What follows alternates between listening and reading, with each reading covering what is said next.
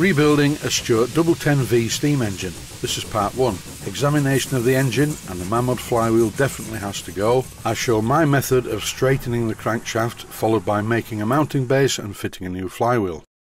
I've been wanting to do a series about rebuilding a Stuart 10V for a while.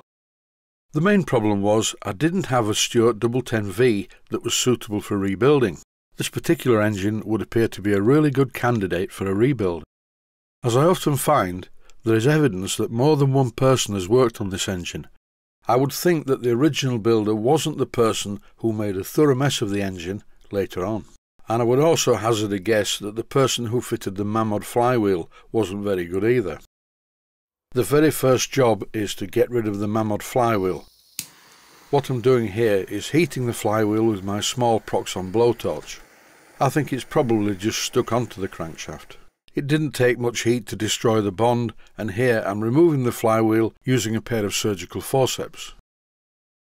And the engine is looking better already, but as is very common with these engines, the crankshaft is bent. The engine actually feels a bit lumpy. When I rotate the crankshaft, I can't do it with my hands, because there's a tight spot, and when I apply some compressed air, it doesn't start. This has nothing to do with the fact that there isn't a flywheel. These 10Vs run perfectly well without one. There is a mechanical problem. I do not recommend trying what you're about to see. This procedure is not quite as easy as it looks in the video. This technique is often used in the lathe to straighten bent shafts. It requires a good sense of rhythm and plenty of practice to master. Please don't try this at home.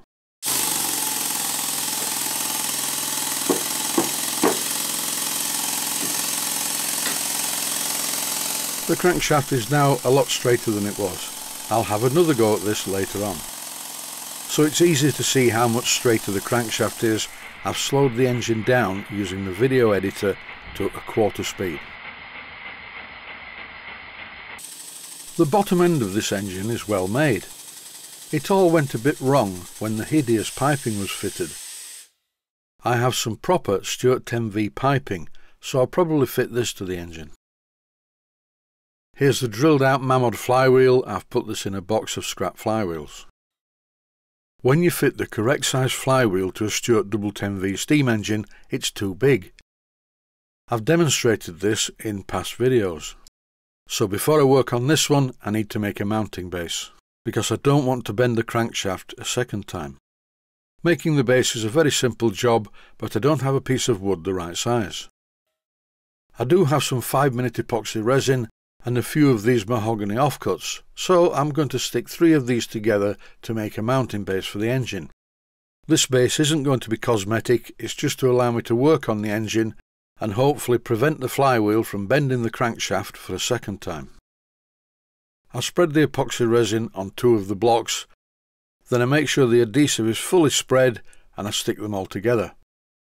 I put them on the steel plate that I have as the boiler mount for the steam plant that I'm building to keep them firmly in position until the adhesive cures.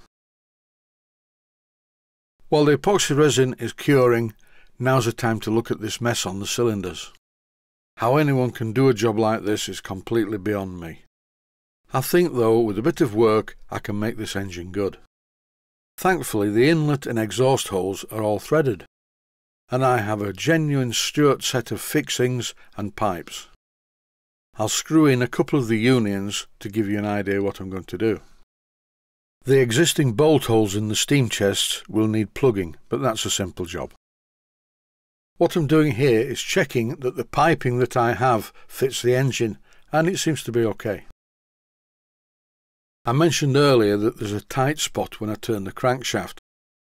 I think someone has over-tightened the bolts on the big ends. This is very common, and yes, they are extremely tight, almost close to shearing off. It's most important that small parts like this, especially when they're holding soft pieces of metal together like gunmetal, are not over-tightened, because the entire gunmetal block distorts and then you will get a tight spot. Using a small spanner, I slackened off each of the nuts and then I just nipped them up without over-tightening. And guess what? The tight spot disappeared entirely. The job of fitting the piping is quite a long way off. I'm temporarily refitting the inlet piping. I'll leave the outlets just as they are. I can see from this clip that I'm going to have to do some reprofiling of the edge of the cylinders, but that's not the hardest thing to do. I will also clad the cylinders how they're supposed to be. By this time the epoxy resin had set. This is what it looks like after a clean up on the belt sander. I sat the engine on top of this wooden base and drew a line on it. And now it's over to the bandsaw, running at double speed, to cut along the line. I should have said the video is running at double speed, not the bandsaw. I cleaned up the freshly cut edge using my belt sander. With the engine sat on the mounting base, I used my deep hole marker to mark the positions where I need to drill the holes to bolt the engine to the mahogany. I'm using a twist drill which is just under tapping size for 5BA. And why am I doing this? Well, wood is not metal, and I want the 5BA threads in this block to be tight. After drilling the 4 holes all the way through the block, I threaded the holes approximately halfway down, using a 5BA tap. By doing it this way, the threaded part will guide the bolt, which will then cut its own thread in the mahogany. And this way the threads will be tight. It's perfectly acceptable to thread mahogany or any other hardwood to take standard bolts. You can make the threads even stronger if, before you fit the bolts, you pour some of the thin cyanoacrylate adhesive or superglue into the holes and then re-tap them. But these are plenty strong enough to hold this engine in position. Now the engine is elevated well above the bench, I can fit a new flywheel.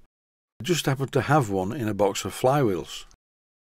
With the flywheel in position, it's time to give the engine a run. The timing isn't very well adjusted, pretty much like me. So as you're about to see, I had to give it a push. And that's it for this episode. Stay healthy, thanks for watching, and I hope you found it useful.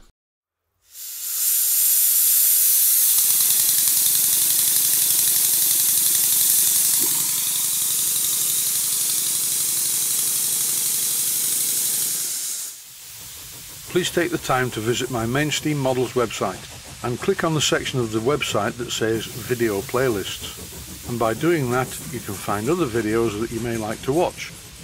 And by using the playlists, you can actually watch the videos back to back.